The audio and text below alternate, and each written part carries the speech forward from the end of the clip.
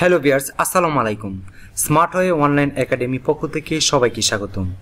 আজকে আমরা আলোচনা করব senior executive I, department of I.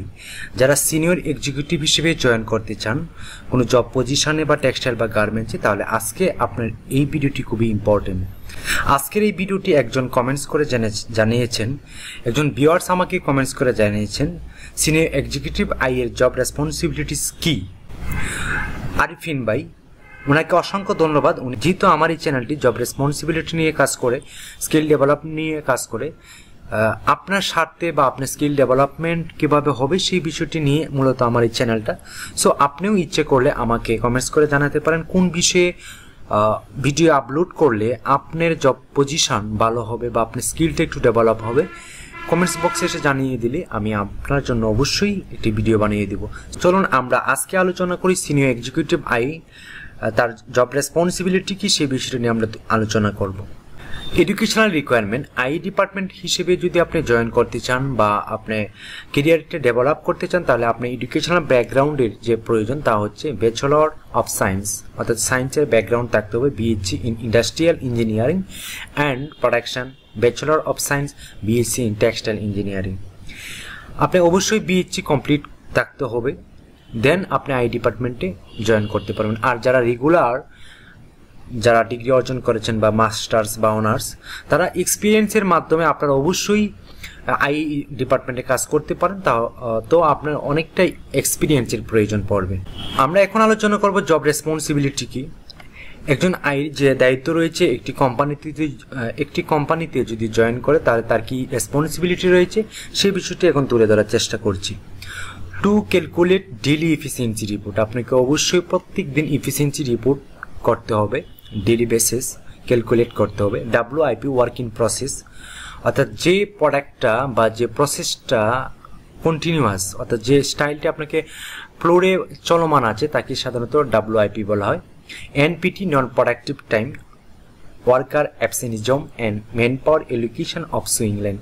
আপনাকে অবশ্যই এফিসিয়েন্সি সম্পর্কে ভালো আইডিয়া থাকতে হবে, WIP সম্পর্কে ভালো আইডিয়া থাকতে হবে, নন প্রোডাক্টিভিটি টাইম কিভাবে আপনি কন্ট্রোল করবেন এবং ওয়ার্কার অ্যাবসেন্টিজম কিভাবে কন্ট্রোল করবেন সেই বিষয়টি নিয়ে আপনাকে পর্যাপ্ত পরিমাণ কাজ করতে হবে এবং সেই বিষয়টি আপনাকে অবশ্যই জানতে হবে। To find out the ডিফিকাল্টস bottleneck to catch up the set production target, আপনাকে অবশ্যই বটলনেক ফাইন্ডিং করতে হবে, যেখানে প্রোডাকশনটা বাধাগ্রস্ত হচ্ছে যে প্রসেসটার মাধ্যমে, সেই প্রসেসটা ফাইন্ডিং করে আপনাকে সমাধান করতে হবে। Apply industrial tools and techniques in improving productivity, efficiency and quality product, আপনাকে অবশ্যই অ্যাপ্লাই করতে হবে। ইন্ডাস্ট্রিয়াল যত ধরনের টুলস রয়েছে, টেকনিক রয়েছে, সেগুলি আপনাকে অবশ্যই অ্যাপ্লাই করে আপনার প্রোডাক্টিভিটি বৃদ্ধি করতে হবে, এফিসিয়েন্সি এবং কোয়ালিটি 100% নিশ্চিত করতে হবে। 18 পিপি মিটিং উইথ প্রোডাকশন স্টাফ, আপনাকে অবশ্যই প্রোডাকশন স্টাফের সাথে পিপি মিটিং অ্যারেঞ্জ করতে হবে, কন্টিনিউয়াসভাবে সেটা চালিয়ে যেতে হবে। To maintain data bank by time study, capacity study, motion study, method study, work study and follow up study, অর্থাৎ আপনাকে কন্টিনিউ মেনটেন করতে হবে এবং ডাটা ব্যাংক, অর্থাৎ আপনাকে ইনফরমেশন কালেক্ট করতে হবে। সবচেয়ে যে বিষয়গুলো নিয়ে কাজ করতে হবে সেটা হচ্ছে time study, capacity study, motion study, method study, work study and follow up study. To ensure maximum productivity by using optimum utilization of resource, আপনাকে অবশ্যই ম্যাক্সিমাম প্রোডাক্টিভিটি দিতে হবে, আপনাকে সর্বোচ্চ প্রোডাক্টিভিটি দিতে হবে এবং সেটা সঠিক ওয়েতে বা প্রত্যেকটা রিসোর্সকে আপনি সঠিকভাবে অপটিমাইজ বা ইউজিং করতে হবে, ইউটিলাইজ করতে হবে। Requesting machine and attachment requirement oil in advance based on schedule production plan, আপনাকে মেশিন বেস ধরে বা আর্টিজান বেস ধরে আপনাকে অবশ্যই একটি প্রোডাকশন প্ল্যান সেট করতে হবে। সেটি ডেইলি হতে পারে, আওয়ারলি হতে পারে, উইকলি হতে পারে, মান্থলি হতে পারে।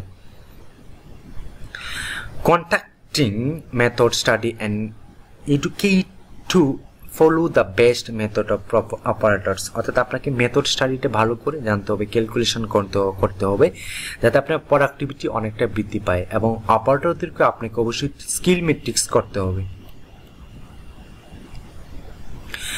Contacting capacity study of individuals and fixed there target after 3 days from the style starts, অর্থাৎ আপনি অন্তত প্রত্যেকটা স্টাইল আপনাকে অবশ্যই ইন্ডিভিজুয়ালভাবে আপনার ক্যাপাসিটি সেট করতে হবে। সেটা 3 দিনের ভিতরে আপনি সেইটা অবজারভেশন আপনাকে করতে হবে, যে কোনো স্টাইল চলুক না কেন।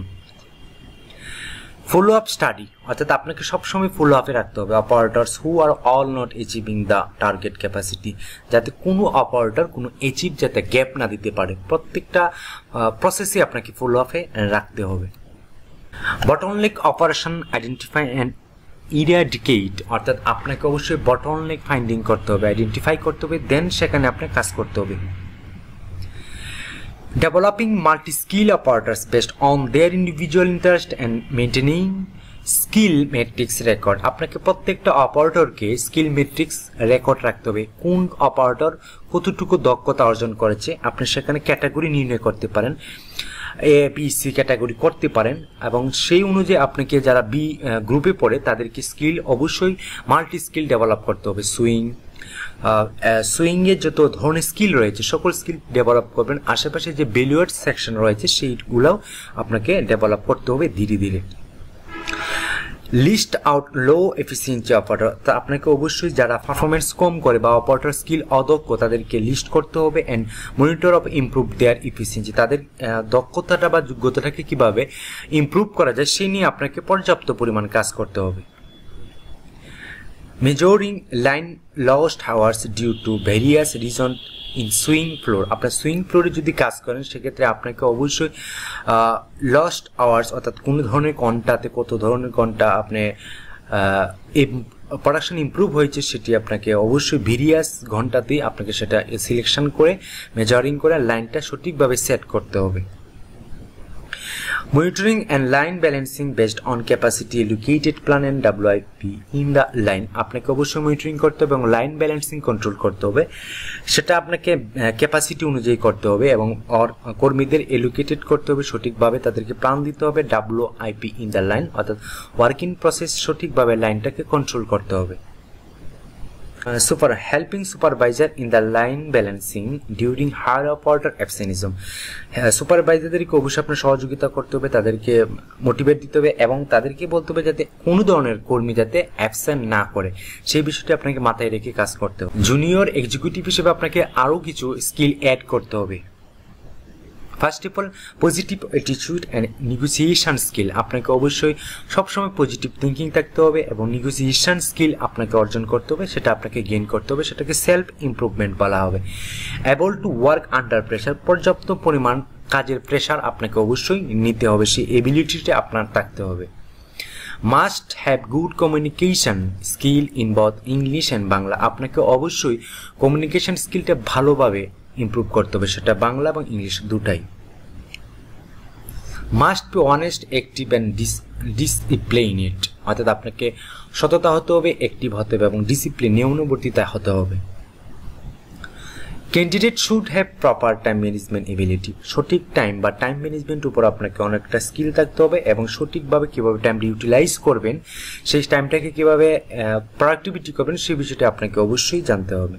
Finally sound knowledge in Microsoft office management, অর্থাৎ আপনাকে কম্পিউটার নলেজ পর্যাপ্ত জানতে হবে। Excel, power point, word, mail আদান প্রদান, ইন্টারনেট ব্রাউজিং ইত্যাদি বিষয় আপনাকে জানতে হবে। কম্পিউটার সম্পর্কে আপনাকে অন্তত 60% নলেজ আপনার রাখতে হবে। সো এই ছিল আজকের ভিডিওটি জুনিয়র এক্সিকিউটিভ আই।